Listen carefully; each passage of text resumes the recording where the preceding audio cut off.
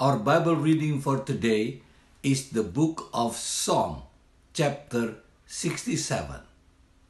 For the director of music, with stringed instruments, a song. Verses 1 and 2, May God be gracious to us and bless us and make his face shine on us, so that your ways may be known on earth, your salvation among all nations.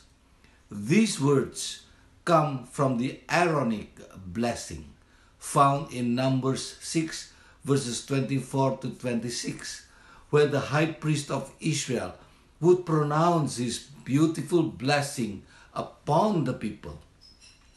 Let's reiterate this beautiful benediction.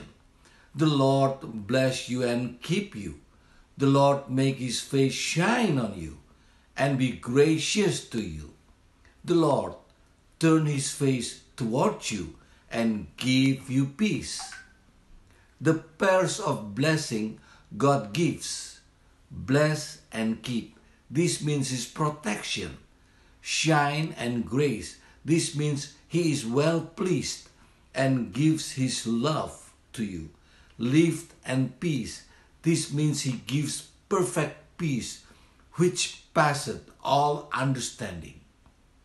All these blessings shows us that God loves us first. God bless us first, not because we are righteous, but because he is a great lover and great giver. The Lord make his face shine means he is happy toward us to give us his favor, and this is the greatest gift one could have. Lift up his countenance means to look upon us with a cheerful and pleasant countenance, as one that is well pleased with us and our services. What is the result of God being so gracious? Verses 3 and 4 says, May the peoples praise God. All the ends of the earth will fear him. Now, what is the moral lesson of this chapter? Number 1, God loved us first. God blessed us first.